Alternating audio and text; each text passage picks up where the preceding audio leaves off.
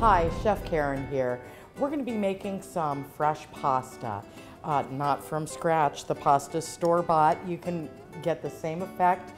They have so many great brands now that you can buy in the grocery aisle that are made by hand and are fresh. What you want to do is make sure it's at room temperature before you put it into the boiling water. And once your water comes to a boil, you can make sure that the pan is at least 2/3 full. Make sure there's enough room for it to swim around comfortably. You don't want to have it too confined. You always want to put salt in your water. And the reason that you put salt in the water, there's no magic other than that's where pasta gets its flavor.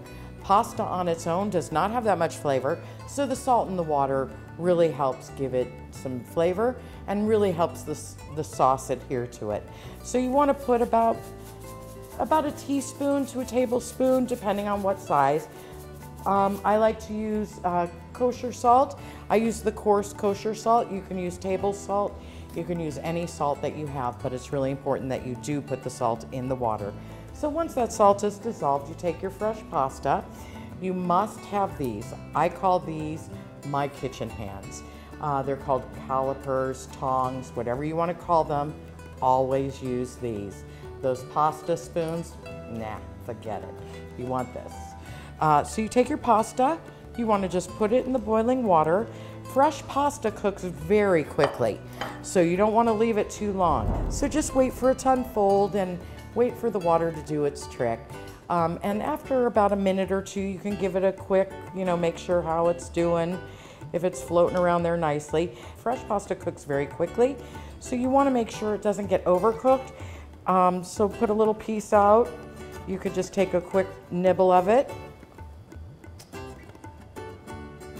Tastes good to me. I think we should go. So with fresh pasta or any pasta, you want to make sure that you take it right from the pot and put it into hot sauce. Remember how your mom used to do it? She used to rinse it in cold water? No rinsing in cold water. Unless you're using it later.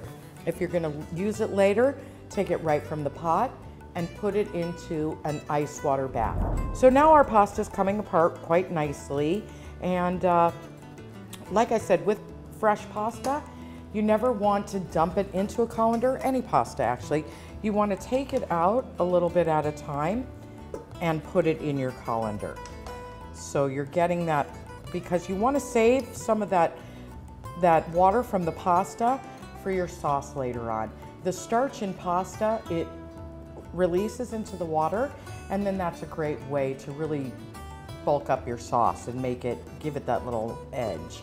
So you want to just gently pull your noodles out, and there you have perfectly done fresh pasta. Today I'm going to teach you how to make marinara sauce.